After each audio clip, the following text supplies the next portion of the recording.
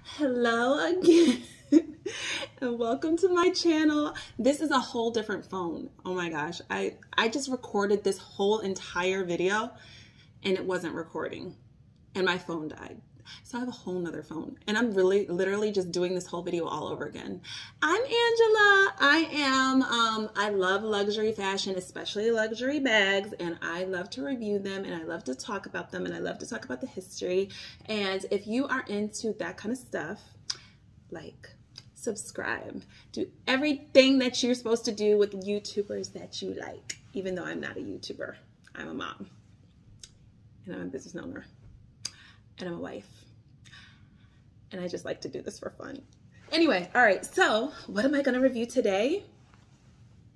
Can you see her? Bottega Veneta. And that is how you say it. Bottega Veneta. It's Italian. And I made sure I was saying it right. Because I know it's like Bottega Veneta. No, it's Bottega Veneta. So anyway, this is my very first time. Oh my God, look. I have a camera. What is this? A microphone. And it doesn't work. It's not even plugged into my phone. You guys, I need help with YouTube. I need to take a YouTube course. But all right, let me get into this because I know that's what you guys wanted to come and hear me talk about, Bottega Veneta. And I got my first bag from Bottega Veneta. And I have so many luxury bags that I love. And I've never, ever ventured out and gotten a Bottega bag. One, because it's just, I have not been that Bottega girl, you know? Like, I was just like, oh, for so many years, like decades, I have like been a logo girl, like not super duper flashy, but I've always been like, I'm spending this money, you need to know what it is. But I'm venturing out. And I kind of feel like there's some bags where it's just like, if you know, you know. And Bottega is 100% that type of bag. A little history about Bottega Veneta.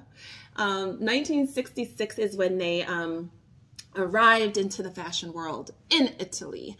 And it's an Italian designer, and there's something about the fact that they didn't have enough money for those big, huge machines, that they had to hand stitch and do a lot of hand stuff in smaller machines that made their leather so supple, so buttery, so amazing, and that's what they're known for today. The other thing about Bottega is what they were founded on is not being logo-centric. They wanted their leather to speak for itself, and that was a big deal back in that day because that was like the time, you know, Gucci's like Chanel, like everybody had logos and everybody knew what it was just based off of the logo. And Bottega really kind of was like bold by doing that and just like, no, our leather is amazing and it speaks for itself. So transition through to the 80s. They were amazing in the 80s. They had a big thing. I think Andy Warhol did some film about them or something. I don't know. I was trying to research. But then the 90s, they fell off. They fell off because it was logo mania. They could not compete with the Pradas, the Guccis, the Louis, the Chanels, all of that. It was the 90s. You all know the 90s. You know the 90s aesthetic. It was blah, Dior. Everything was like, And Bottega being understated, they couldn't really survive as well in the 90s. They came back really popping back in 2000s and 2018 specifically, because I'm not going to make this whole thing about the history. Daniel Lee took over.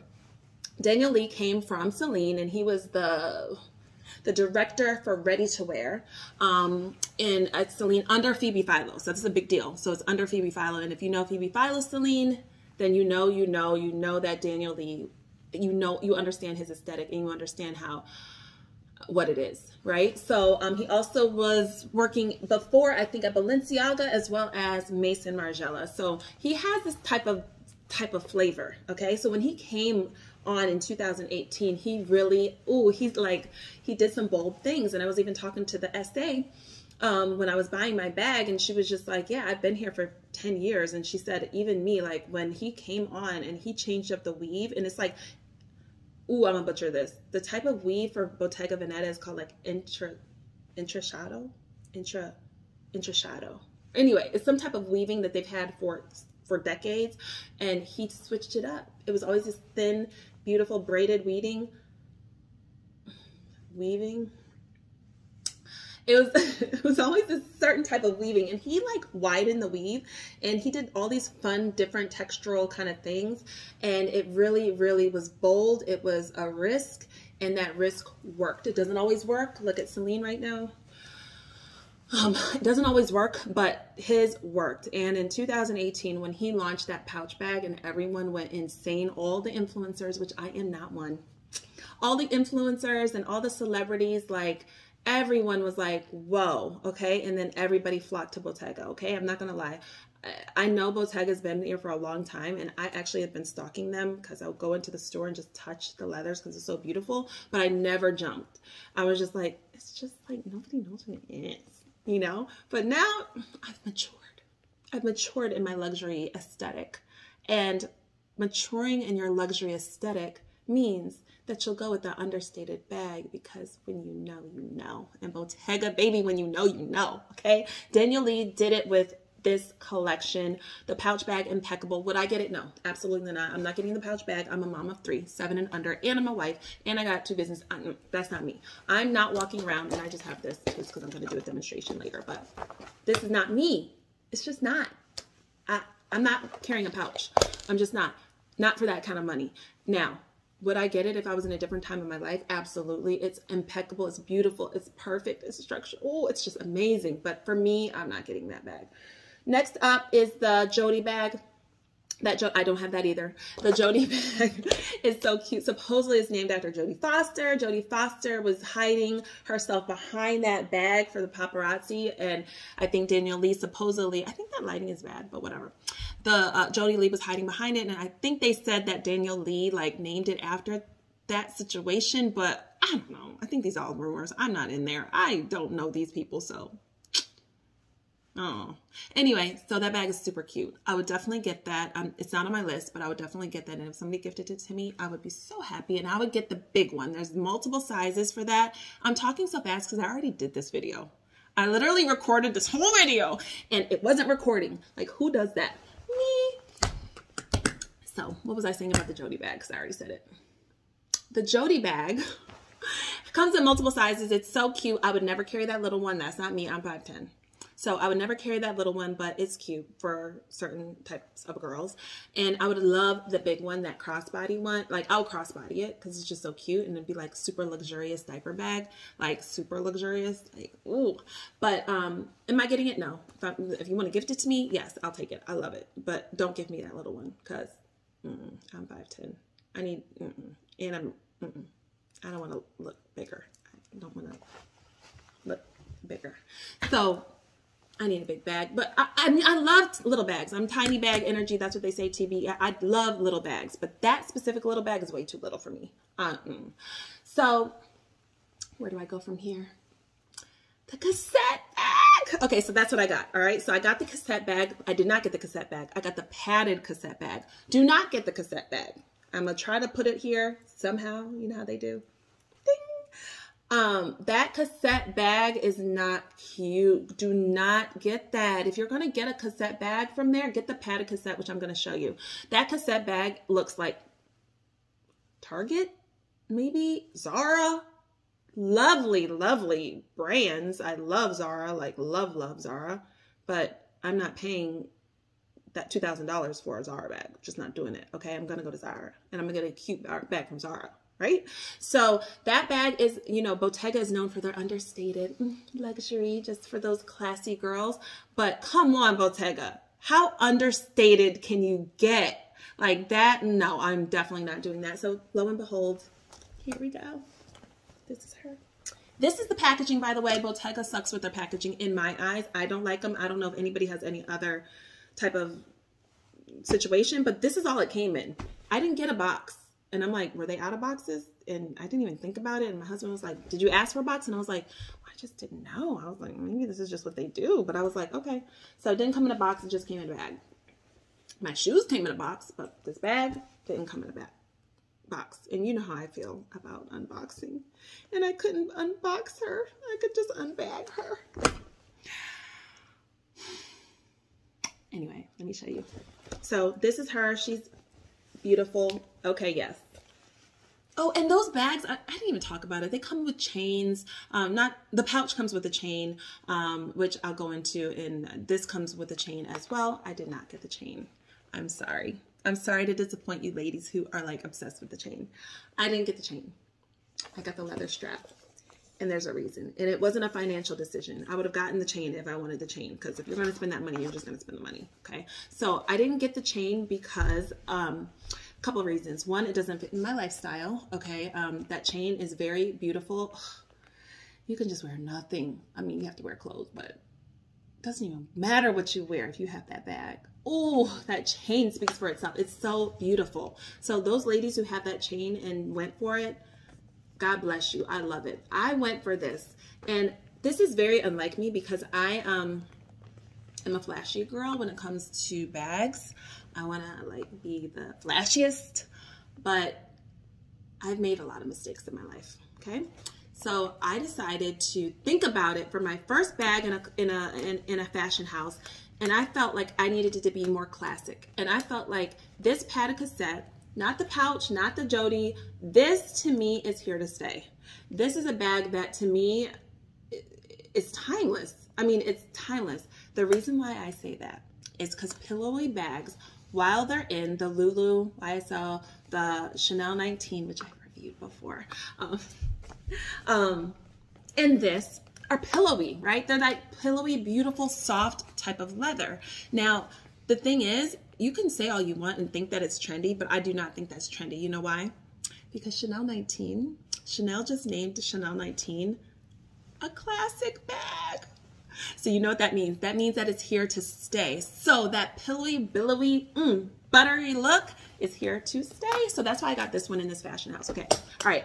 And then why didn't I get the chain? Doesn't suit my lifestyle. I know when I tried it on personally, the chain was so heavy.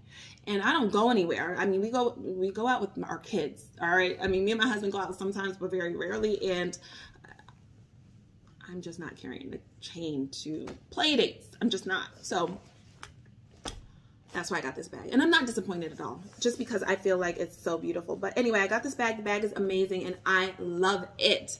This type of bag, I'm doing crossbody. This type of bag, I am doing a little bit more casual.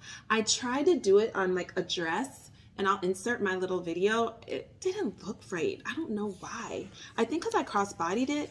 Maybe that's why. Oh wait, I didn't crossbody it. But when I did it casual, like with this, I thought it looked really cute, and it looked really cute crossbody. I think maybe if I did it like just shoulder, you know, with the dress, I think it'd be cute, and I'd shorten the straps. But I kept the strap here.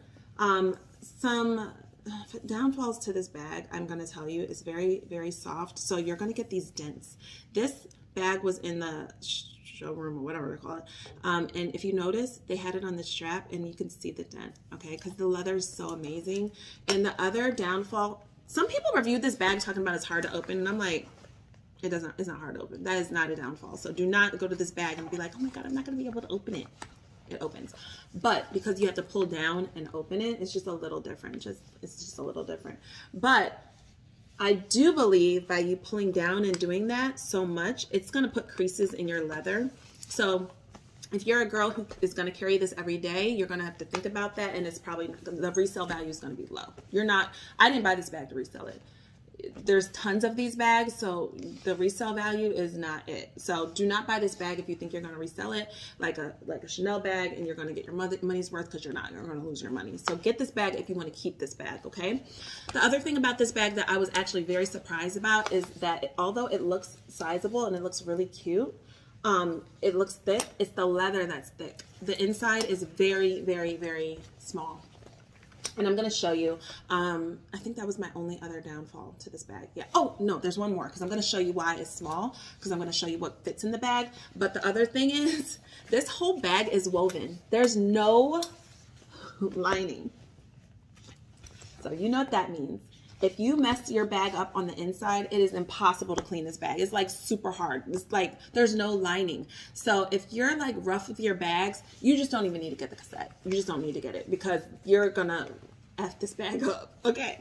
So if you're rough with it, I'm not rough, and I don't carry my bags more than like 1 or 2 days at a time. So I switch my bags up a lot. So I don't think it's gonna happen with me, but I will say that there's no lining, and you got to be careful. The whole bag is made out of this weaving. I think this is called intrecciato lining, weaving. I don't know. It's some type of Italian weaving. created by Bottega Veneta back in the 60s, and it's beautiful, but Daniel Lee made it wider and so much more youthful. All right, let me show you what fits in this bag. This bag doesn't fit anything. I'm gonna show you sunglasses. You can't put that box in there, the box of sunglasses. You need to put like a little bag like this. Okay, you're gonna put this in there. I put this in the bottom, so this literally fits in the bottom. Can't fit nothing. Do not put lipstick in there because you do not want to ruin it. I literally got this gaudy lipstick case. Stupid purchase, but it works sometimes. It works for this bag. Put your lip gloss, something in a lip gloss container, case, your mask, sign of the times. All right, and then some perfume. Put this in there, and then this is a no-no, but I'm gonna do this just for purposes of this video. You're not gonna put red hand sanitizer in it. But anyway, get your Purell, whatever, put your hand sanitizer in it because sign of the times, and you should just do it anyway. And then like a card case, that's about it, all you can fit. Don't put an actual wallet, but who does wallets anymore? I don't think people do that. Whatever. All right, so boom, that's it. That is it. Oh, and then a cell phone, but I'm using the phone, so I can't show you. And then, just like I said, I can't close. It's hard to close this bag. Look at me struggling. But that's closing the bag, and that is that. See, I need to stop. Anyway, so I closed it.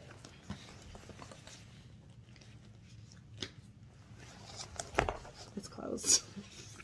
So anyway, that's that. All right. So a little detailing. It has this, you know. If you know, you know. And that's about it. So it doesn't fit a lot. I also recommend putting something like this, all your stuff in this, and then putting it inside, something small that will fit in there. It doesn't have to be this. It could be just something from Amazon. That's what I use in some of my bags where I'm just like, I do not want to get anything on this bag. But yeah, that's that. That's the Padded Cassette, guys. My first Bottega bag. Like, I'm in there now. What's next?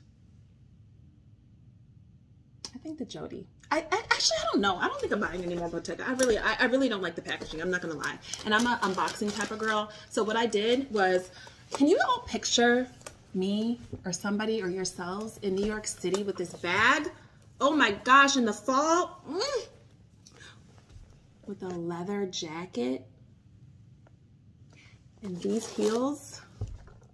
I did it, guys. I got the heels. I got the heels to match. I did it. I am not matchy-matchy. I do not do that, but these heels I've always wanted, and I was like, they're really cute in like colors, but I decided to just get black because I got the black bag, but I really like these in colors. But these are the cutest shoes. I think they're really cute, but when you're looking at them, like when you're looking at them, if you look at them, I think they're the Lido heels, Lido, whatever.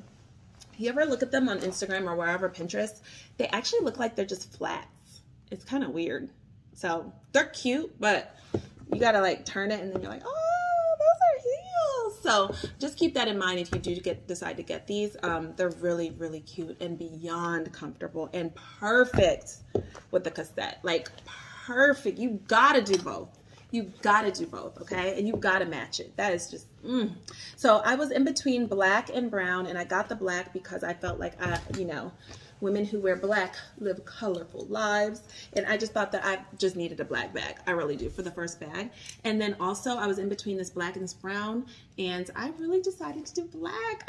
Guys, I'm like a color girl, and I just decided to just go all out and do black, and I do not regret this purchase at all. I love it. I highly recommend this bag. If you get it, you're gonna be happy, okay? Let me just show you one more thing. Look at how they package the shoes. They put this, my lighting is terrible, but look, I was just like, really, guys? These shoes are expensive. I was really offended. I mean, you get your dust bags and stuff, and the box is fine, but it was just like, and the dust bags are actually pretty nice and thick. But it was the crinkle paper for me. I was just like, that's not it. But other than that, I'm happy with this fashion house. I love the leather, and I'm happy that I got this. And will I be buying more Bottega? Not sure. Gotta stay tuned. Like, subscribe, love me, do all the things you're supposed to do for YouTubers, even though I'm not a YouTuber. Thank you for watching. Get the Padded Cassette if you're gonna get it. Not the regular cassette. Bye, guys.